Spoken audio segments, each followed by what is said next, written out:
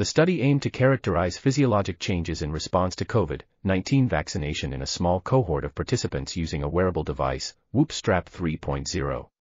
The primary outcomes were % change from baseline in heart rate variability, HRV, resting heart rate, RHR, and respiratory rate, RR. Secondary outcomes were % change from baseline in total, rapid eye movement, and deep sleep. The study found that HRV decreased on day 1 following administration of the first vaccine dose and second vaccine dose, with no significant changes in RHR or RR.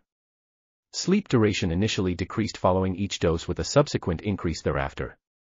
Increased sleep prior to vaccination was associated with a greater change in HRV.